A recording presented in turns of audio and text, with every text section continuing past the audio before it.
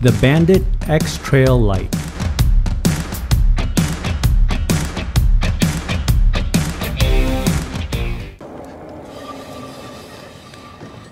Hello everyone, welcome to Brian Unboxed. In this video, we're gonna look at the Bandit X-Trail Lite electric bike.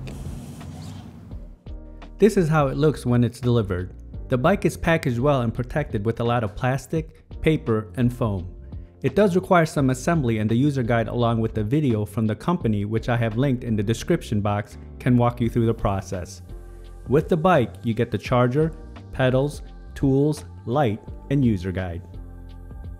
Just to highlight the assembly process, basically you have to install the handlebars, install the front fender, install the front light, front wheel, attach the pedals, adjust the seat, and adjust the display angle if needed.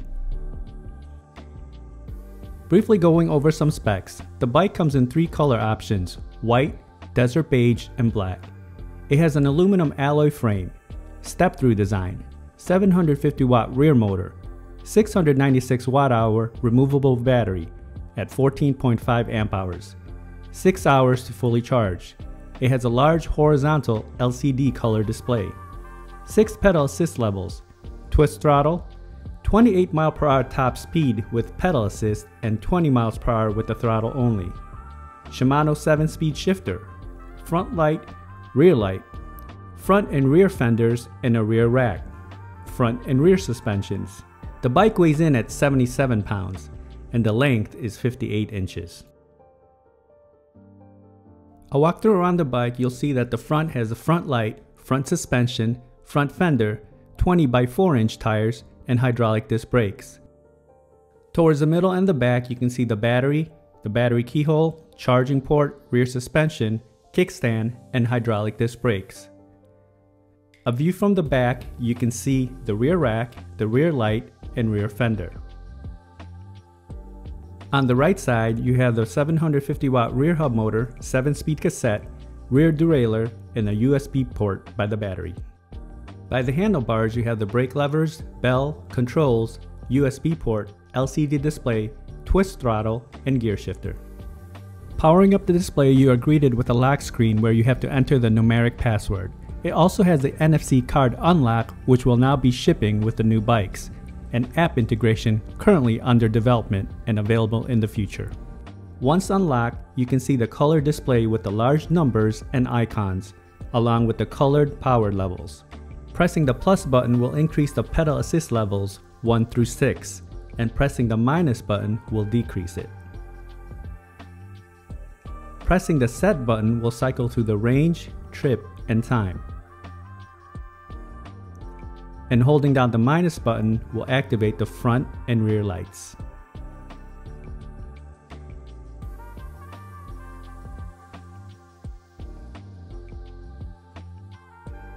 And holding the set button for a few seconds will give you access to additional options such as clearing your trip data, changing your units of measure, riding mode, screen brightness, changing the passcode, Bluetooth, and NFC connection settings. Now I'll show some footage of the bike in use. I'll test it out on rough terrain, show the different pedal assist levels, throttle, test the brakes, see how it does uphill, downhill, and then give my thoughts. Okay, now I'm going to do the rough terrain test. This trail is bumpy.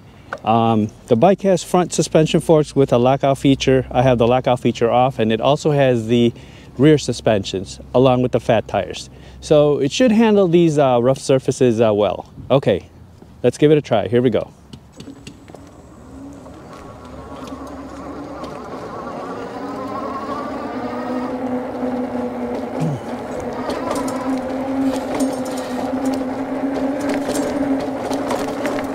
Alright, so far so good. Handling it well, absorbing the bumps.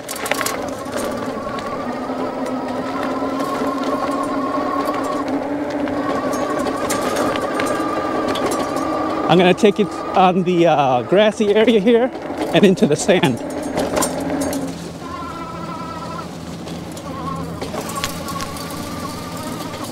All right, not bad. Handled that with no problems.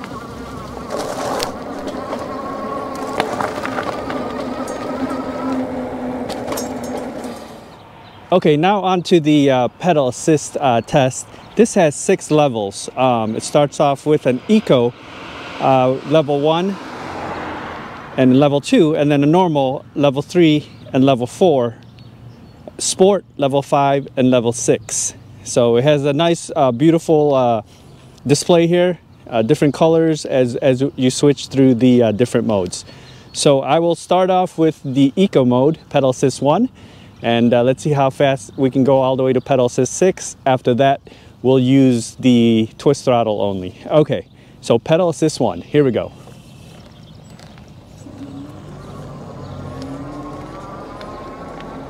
So we're at 8 miles an hour right now, 9. Moving to pedal assist 2. Looks like we're at 12. Pedal assist 3. At 16. Number 4. We're at 18. Number 5. 21. And number 6.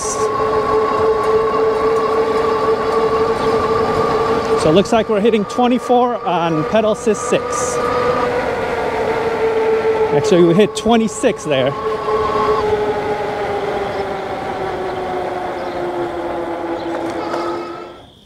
So with the pedal assist mode, we got up to 26 miles per hour. Now we'll use the twist throttle, and let's see how fast we can go with just the throttle. Okay, here we go.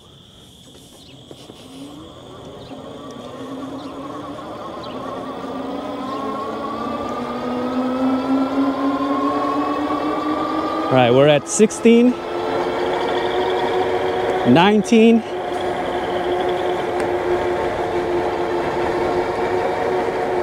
20. So it looks like it's topping off at 20 miles per hour with the twist throttle only.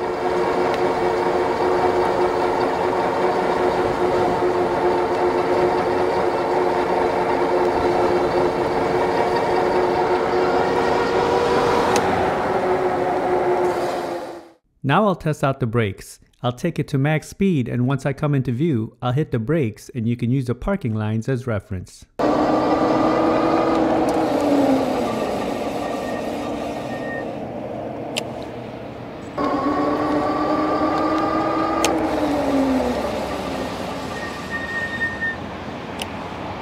Now I'm going to do the uphill test. I'm just going to use the throttle only, and we've established that it can peak at 20 miles per hour with the throttle.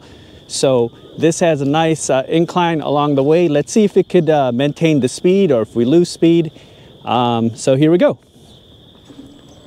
Throttle only.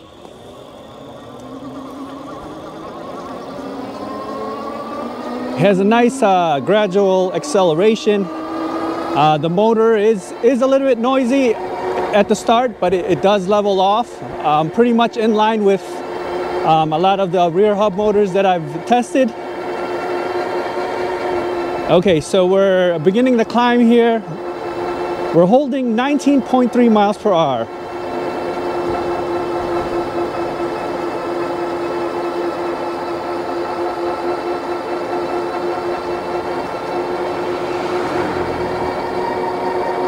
All right, picking up a little bit of speed here.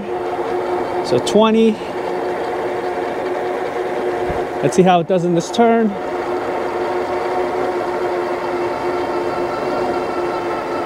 So 19. So on the uphill test, it held about 19 miles per hour, which is pretty impressive. You know, there was just a minimal loss. Again, it topped off at 20 miles per hour with the throttle only speed. So it had good power and maintained the speed. Now I'm going to do the downhill test. I'm probably going to have to slow it down as we approach that turn. So let's see how it does, and let's see how it handles. Here we go.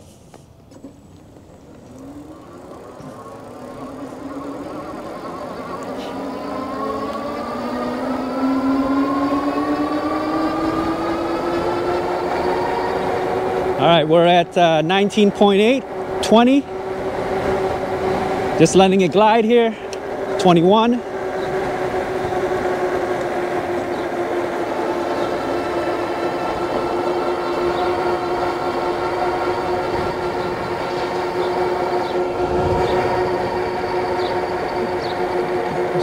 So we're holding about 20.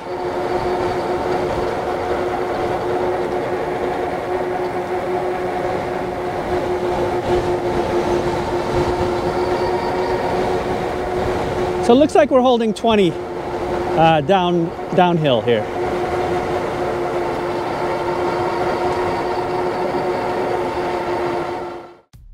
Here are my thoughts on the bike. Assembly was straightforward, and the user guide along with the video on the website walks you through the process.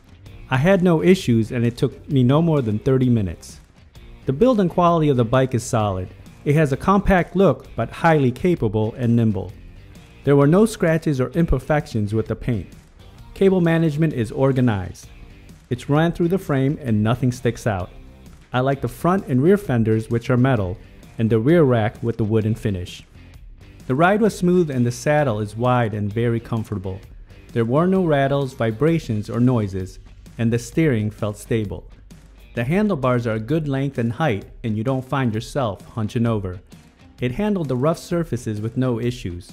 You have the front, rear suspensions, and the fat tires that help you get through the terrain. The 750 watt motor was more than adequate for this frame. Acceleration is smooth and gradual whether using the twist throttle or the pedal assist. It was able to handle the inclines with minimal speed loss. The initial acceleration, the motor is a bit loud but levels off as you gain speed. Using the pedal assist, I was able to reach 26 miles per hour in my testing. With the throttle only, I reached 20 miles per hour, pretty much in line with the advertised speeds. It also has an estimated range of 70 miles, and that will depend on the pedal assist level, throttle usage, your weight, and environment you're in. I like that it has the hydraulic brakes. They had good grip and stopping power. The LCD display is nice and large and easy to read. Very intuitive, and you have the different colors to identify the pedal assist modes. Overall, I was quite surprised with the performance of the bike. Don't let the small size fool you. It's very capable and fun to ride. Easy to maneuver and can handle a variety of surfaces. So that is my review of the Bandit X-Trail Lite electric bike.